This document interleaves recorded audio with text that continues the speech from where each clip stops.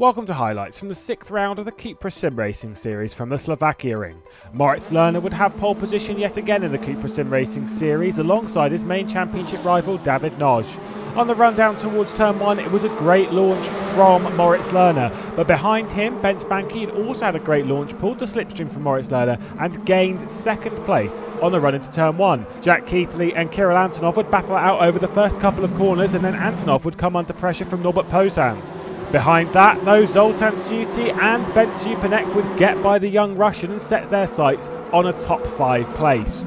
Kirill Antonov would then receive a little bit of contact from race winner in WTCR Mikel Azcona, and that would send Martin Barner and Norbert Posan off the road at turn 3. Azcona, though, was under pressure from Juan Manuel Gomez, and he would get moved out of the way into dive bomb corner. Behind that, Tim Yarshall would be the next one, eyeing up a potential pass on the WTCR race winner. A touch of contact, and that would gain him the place. Further up the order, Jack Keithley would be getting by Gianmarco Fiducci in a fairly abrupt move into the same corner. And then later in the lap, Kirill Antonov would try and make a move on Juan Manuel Gomez. It would push the Argentinian driver into the side of Bence Jupanek, which then spun him into the path of Gustavo Fragotto, dropping him a few places. Further up the order, and Bence Banke would finally go for a move on the race leader, Moritz Lerner. It wouldn't quite pay off. Moritz Lerner was able to carry the momentum around the outside and hold the race lead. The momentum lost, though, from Bence Banke was what opened the door for Mirror Esports driver and championship leader David Noj to find his way through up into 2nd place. A bit of contact between the two of them, some fairly aggressive defensive move into T3. It wasn't quite enough for Jack Keithley to find his way through. Then Tim Yarshall spun out Kirill Antonov. It would cost Kirill Antonov an awful lot of places, and Tim Yarshall the place to Juan Manuel Gomez.